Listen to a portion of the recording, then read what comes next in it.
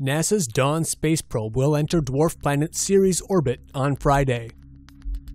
The space probe launched in 2007 to study Vesta, one of the largest asteroids in the solar system, and Ceres, a small icy planet.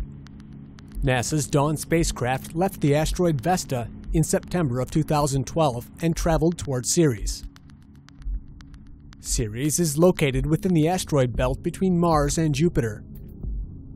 Scientists estimate that Ceres has a 62-mile layer of water below its icy surface and encasing its rocky core.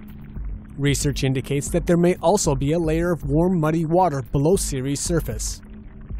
As the space probe approached Ceres, it was able to snap a photo of two bright white spots on the planet's surface. Unsure about what the spots are, scientists have a few theories. One is that objects in the asteroid belt hit Ceres, exposing some of the icy mantle below that reflects light. Another theory is that cryovolcanic eruptions may be spewing large amounts of ice onto the planet's surface.